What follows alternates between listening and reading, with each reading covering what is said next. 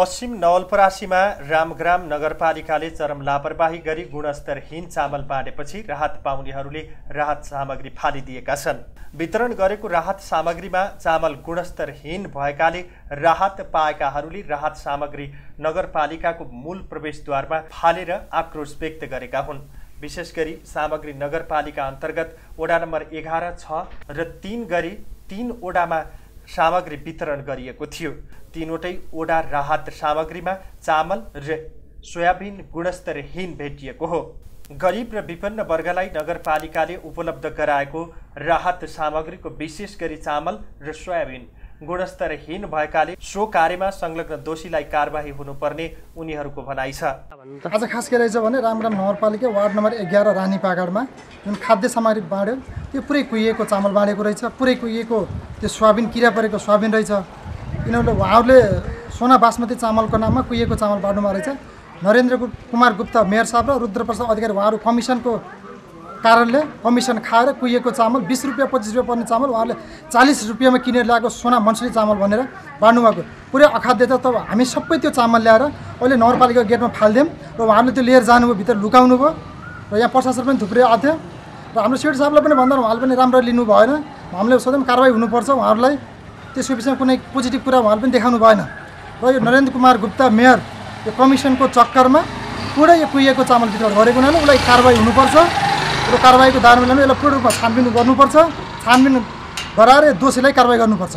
रामग्राम नगरपालिका वडा नम्बर 15 का अध्यक्ष एवं विपद व्यवस्थापन समितिको संयोजक धनपत यादवले आफू समितिको संयोजक भए पनि आफ्नो अध्यक्षतामा विपद सम्बन्धी कुनै बैठक समेत नबसेको र सामग्री खरिदबारे आफू पूर्ण रूपमा अनभिज्ञ रहेको प्रतिक्रिया दिनुभयो।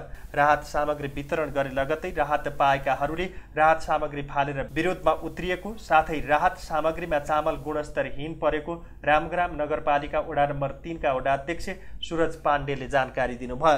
त्यो चामल क्वालिटीको नभएको र आजको डेटमा विपन्न परिवारले पनि खान नसक्ने चामल हैन परेको हामीले सुनियो र धेरै ठाउँबाट हामीले अब्जस गाली पनि सुन्नुपर्ने अवस्था आएको छ।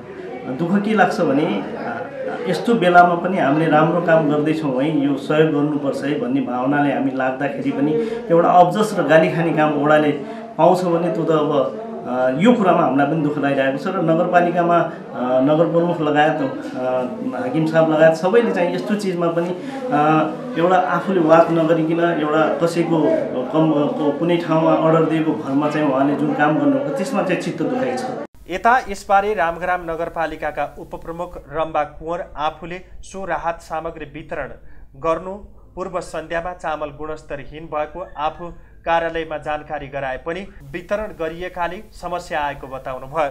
यस जिल्लामा रामग्राम नगरपालिकाका प्रमुख प्रशासकीय अधिकृत रुद्रप्रकाश रेग्मीले चामल सप्लाई गर्ने कम्पनीले केही मात्रामा गुणस्तरहीन चामल पठाएको स्वीकार गर्नुभयो। बासमती चामल एकदम कुहिएको ढुङ्गा भएको नराम्रो भेटियो। सरसर्ती हेर्दा नागरिकका कुरा सुन्दा जनताले हामीलाई अहिले बस्न खान नदिएको अवस्था छ। यो अवस्थामा अब यहाँ ठुलो आर्थिक चलखेल देखिएको छ। मेयर साहबले र हाकिम साहबले यो कुराको जिम्मा लिनुपर्छ, किनभने व्यवस्थापन गर्ने हाकिम साहब हो र त्यहाँ चाहिँ कार्यान्वयन गर्ने नगर प्रमुखज्यू हुनुहुन्छ। हामीलाई चाहिँ चामलको सेम्पल नमुना हामीलाई केही देखाइएको छैन। वडाका अध्यक्षज्यूहरू पनि जानुभएको छैन र नगरको उपमेयर पनि त्यो चामल हेर्ने सन्दर्भमा हामी गयो। तर पनि मैले के भन्न चाहन्छु भने दोषीलाई कारबाही हुनुपर्छ, किनभने एकदमै नराम्रो कुरा हो यो चाहिँ नागरिकमाथि। हामीले अहिले यस्तो महामारीको बेलामा यो अहिले चाहिँ कोरोनाले बिगबिगी छाएको बेलामा केही राहत दिउँ भन्दाखेरि नगरपालिकाको तर्फबाट यस्तो जानु यो नराम्रो कुरा हो। नगरपालिकाले आफ्नो 18 वटा कार्यालय मार्फत करिब 3000 घर परिवारलाई राहत सामग्री पठाएको थियो। 3 वडामा राहत सामग्री वितरण लगत्तै गुणस्तरहीन चामल बाँडेपछि अहिले नगरका 18 वटै वडा राहत वितरण कार्य रोकिएको छ।